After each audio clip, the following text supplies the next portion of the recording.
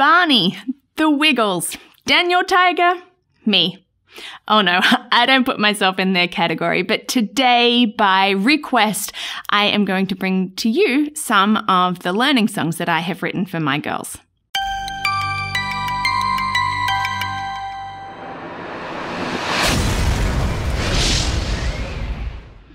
Hi and welcome to Learning Life. Thank you so much for joining me today as I do something a little bit different.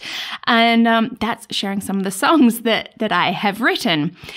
But before I do that, hey, if you like these videos, give us a thumbs up and like us. Share them with your friends because I love to share these videos with you. Check out the website learningthis.life and just join me on this journey of parenting. If you're a parent these days, you generally know all the little Daniel Tiger catchy songs. I mean, any parent of this sort of generation can probably do the toilet song, well, the potty song, the stomp 3 times and, let it roar, those sorts of things. The writers hit the nail on the head. The fact that music and these little catchy things are so important for our children, they're a great way to learn. Well, music is important to me. It always has been. And I've always played instruments. I've done different things. And honestly, I was just thinking back, remembering things that from over 30 years ago when were put to music. You know what? I'm remembering them, whether they were quotes or important information from school, Bible verses, just different things. If it's to music, I have a better chance of remembering it.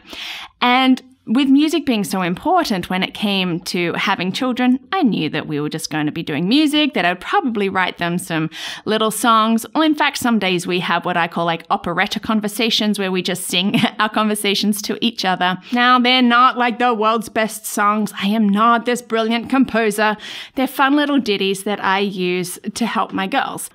But in all of this, anytime there's been a new sort of concept or thing that they need to learn, I tend to write a song for them. My songs really are written like off the cuff. There's like, oh, here's a new situation, so let me just sort of make up a song on the spot, and if it sticks, then it sticks and we still use it. And this has been developing really the past few years.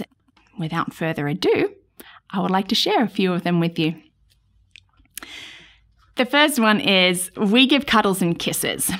This is probably one of the first ones that I wrote for them because we were having some problems with the fact that there was some hitting and biting going on. And so that's how this one came out. We give cuddles and kisses.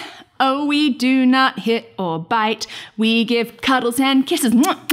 Oh, we do not kick or shove. And you repeat it. We tend to do that one. And now I can just go, we give, and the two of them usually will cuddle or join in, which is great. Another one is We Speak Nicely. Yes, you can probably guess what that was for. We had to learn how to speak nicely to each other. And so this one goes, we speak nicely to each other. We speak nicely to each other. We use kind words with a friendly smile. We speak nicely to each other. I wrote a song about water. Water is good. Water is great. I don't know whether my daughters got the word hydrate from this song or I put hydrate because they were using it. But anyhow, this one is about teaching why we should be drinking water. It goes, water is good, water tastes great, it's the best to help us hydrate. Water is good, water tastes great, it's the best to help us hydrate. W, W, A, T, T, E, E, R, R. And what does that spell? Water. Water is good, water tastes great, it's the best to help us hydrate. Water is good, water tastes great, it's the best to help us hydrate. And I will leave you with probably what is still my favorite one.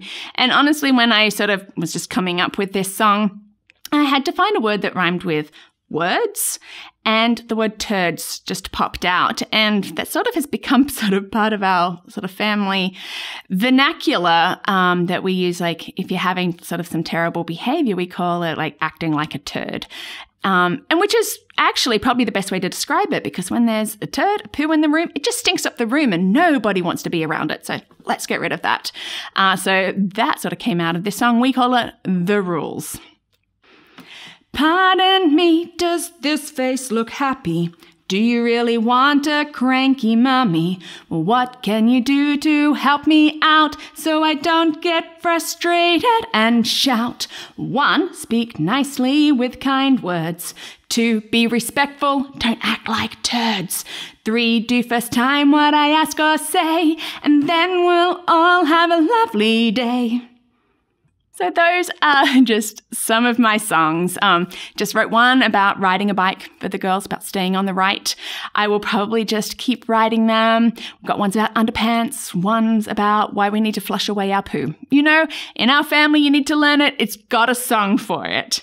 So hope you enjoyed those, and I hope you're enjoying these videos. And if you like them, why not share in the love and become one of our Patreon champions? You can check out the link below.